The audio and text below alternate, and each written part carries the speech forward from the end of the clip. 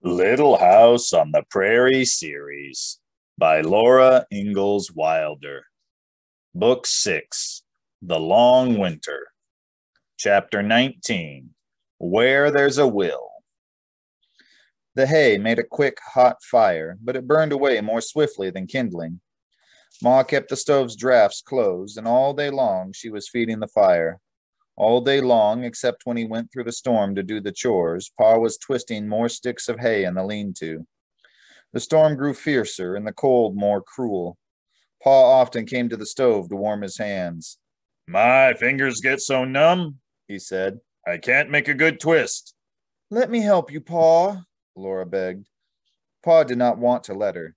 "Your hands are too small for such work," he told her. Then he admitted, "But somebody's got to help.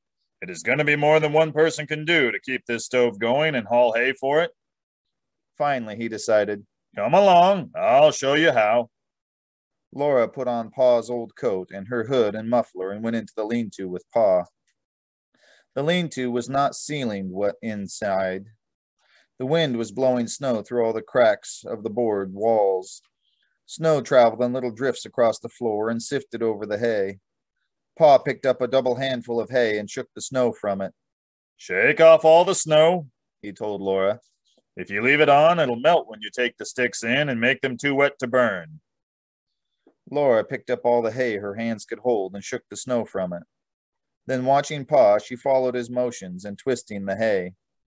First, he twisted the long strand as far as his two hands could do it. Then he put the right hand end of it under his left elbow and held it there, tight against his side so that it could not untwist. Then his right hand took the other end from his left hand. His left hand slid down as near as it could get to the end under his left elbow and took hold of it. Pa twisted the strand again. This time he put its other end under his left elbow. He repeated these motions again and again and again until the whole strand of hay was twisted tight and kinking in the middle. Each time he twisted and tucked the end under his left arm, the tight twist coiled around itself. When the whole length of the twist had wound itself tight, Pa bent the ends of the hay together and tucked them into the last kink.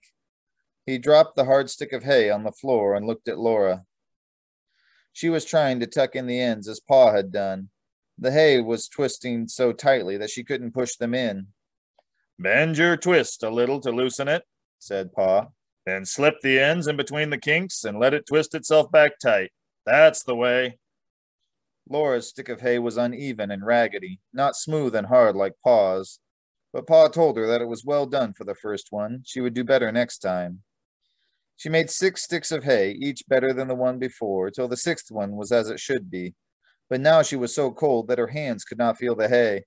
"That's enough," Pa told her. "Gather them up and we'll go warm ourselves." They carried the sticks of hay into the kitchen. Laura's feet were numb from cold. They felt like wooden feet. Her hands were red, and when she held them in the warm air above the stove, they tingled and stung and smarted where the sharp blades of grass had cut them. But she had helped Pa.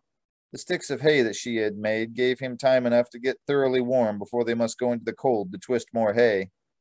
All that day and all the next day, Laura helped Pa twist hay, while Ma kept the fire going and Carrie helped her take care of Grace in the housework.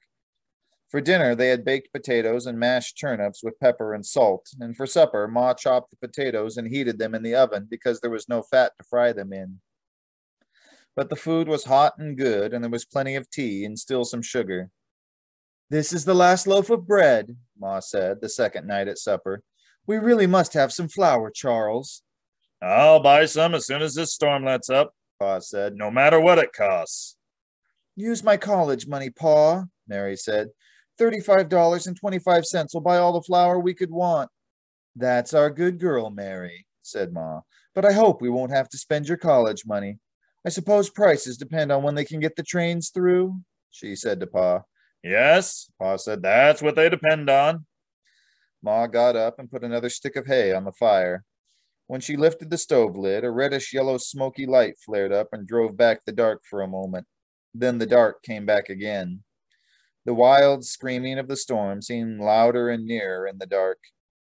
"If only I had some grease, I could fix some kind of light," Ma considered. We didn't lack for light when I was a girl, before this newfangled kerosene was ever heard of.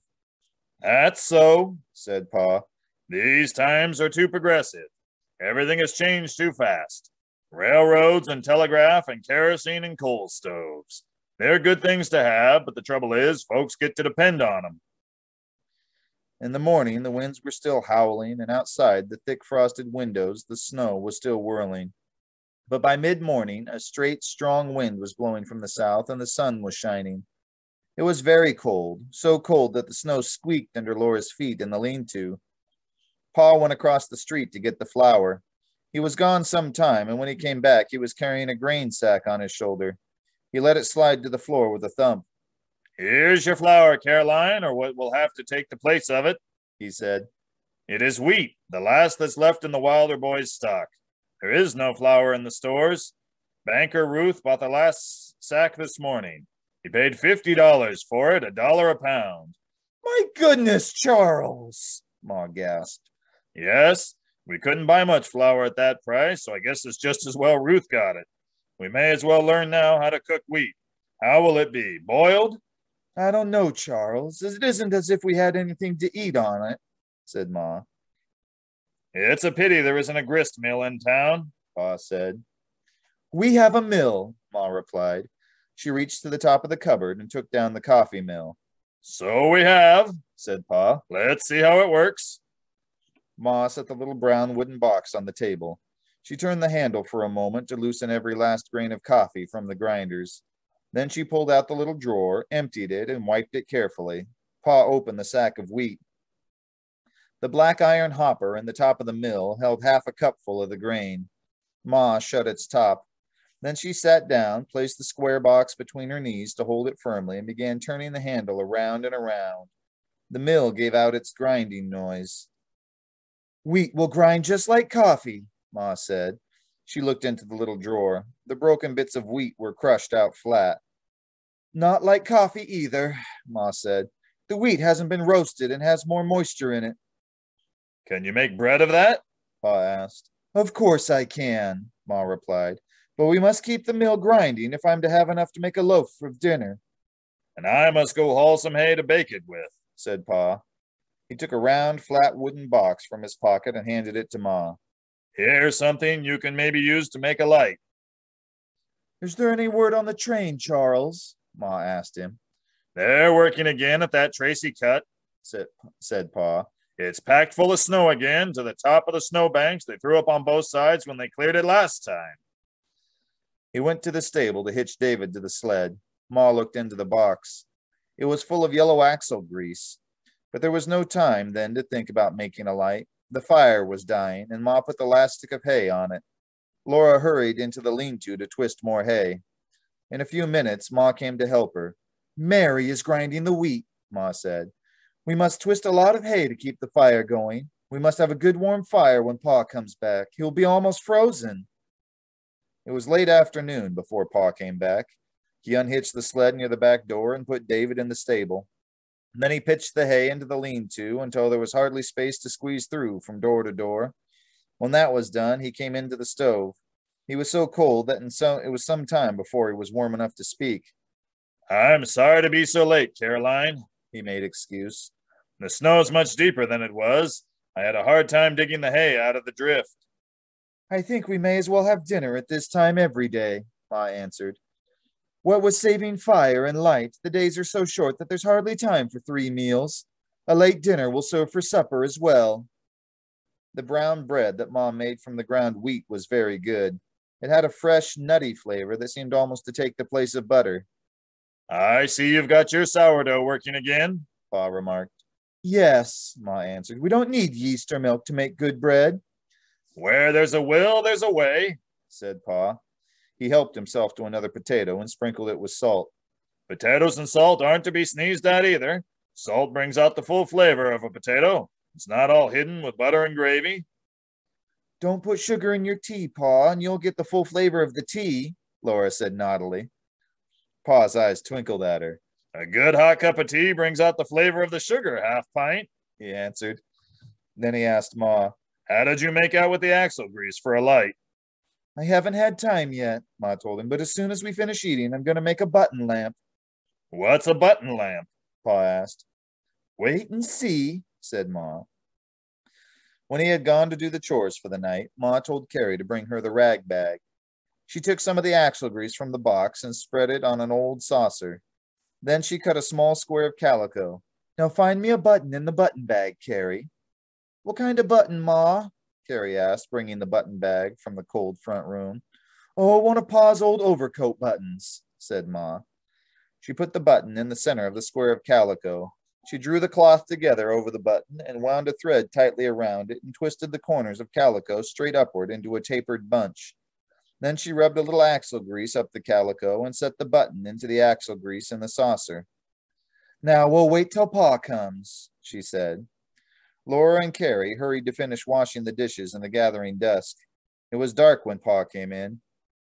Give me a match, Charles, please, Ma said. She lighted the taper tip of the button lamp. A tiny flame flickered and grew stronger. It burned steadily, melting the axle grease and drawing it up through the cloth into itself, keeping itself alight by burning. The little flame was like the flame of a candle in the dark. You're a wonder, Caroline, said Pa. It's only a little light, but it makes all the difference. Warming his hands above the stove, he looked down at the little pile of twisted hay. But I don't need a light to twist hay, he said, and we must have more now. There's not enough here for morning. He went out to twist hay, and Laura took the coffee mill from Mary. Turning the little handle around and around made the arm and shoulder ache so badly that they must take turns at the grinding. The little mill ground wheat so slowly that they had to keep it grinding all the time to make flour enough to bake for each meal. Ma took off Grace's shoes and warmed her feet by the oven door while she slipped off her little dress, pulled on her nightgown, and wrapped her in the shawl that was warming over a chair by the stove. Come, Carrie, if you're good and warm, she said. I'll put Grace to bed with you now.